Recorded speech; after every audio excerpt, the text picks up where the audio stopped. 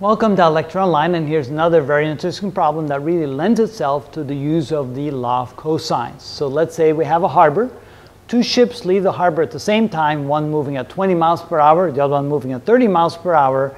This one moving at an angle of 45 degrees relative to the, I would say, perpendicular to the beach or to the harbor, and the other one at a 60-degree angle in the opposite direction relative to the perpendicular to the beach.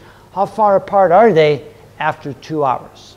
So what we're going to do first is simply find out how far apart they are after 1 hour, and then simply double the number. That makes it easy. So what we need is, of course, we want to label the sides.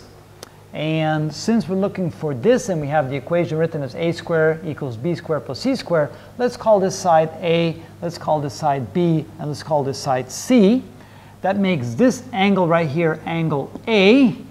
And of course, in our equation, we have angle A, so that works out quite well.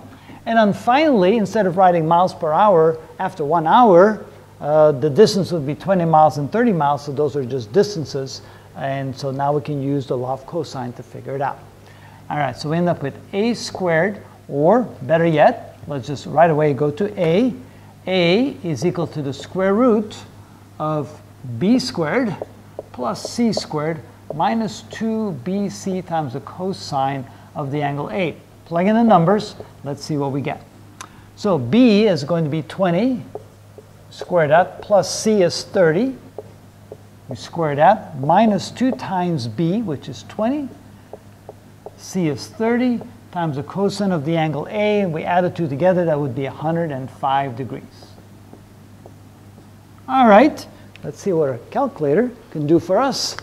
So we have 400 plus 900 minus the quantity, 2 times 20 times 30 times 105, take the cosine of that,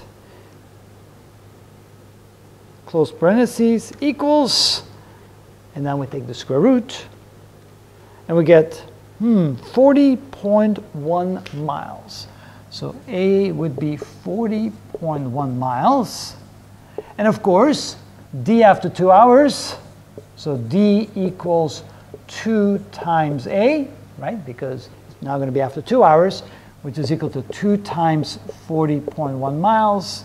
Or after 2 hours, it will be at a distance of 80.2 miles apart. And see how nice the law of cosine is for problems like that. And that's how we do that.